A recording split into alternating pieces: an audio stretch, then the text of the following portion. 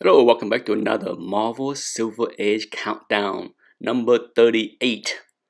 On the screen, you have 5 different titles: X-Men, Daredevil, Avengers, Spider-Man, Tale Suspense. And as always, to vote, you can click on the thumbs up on the choice below. Once again, you can pick based on just the cover or the content or both, okay? The first one was fairly easy for me. It is Spider-Man. In my opinion, one of Ditko's weaker cover of his run on Spider-Man.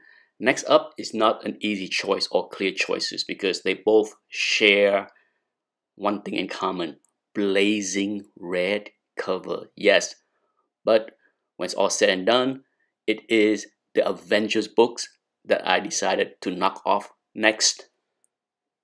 And then we down to 3. Fairly easy for me to eliminate Tale of Suspense here, okay? Yes, it beats out the Avengers with the blazing red and yellow, but the drawing, not all that great. So we down to the final 2. I think many people will probably agree with me on the final 2 here. Both of these covers are wonderful, but when it's all said and done, I think many people will pick the same one that I did.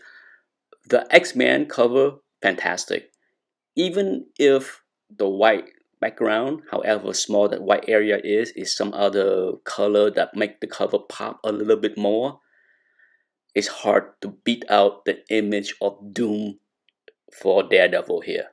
Such a great cover. Beautiful drawing by Gene Colan, and that red, dark green, and the eyes of Dr. Doom.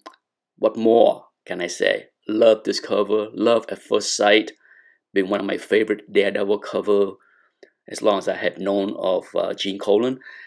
And that is it for this video. Thank you for watching and thank you for voting. I look forward to see if many people vote the same thing that I did. It is never unanimous. So far, the voting from 50 all the way down to this issue has not been unanimous at all. Bye-bye.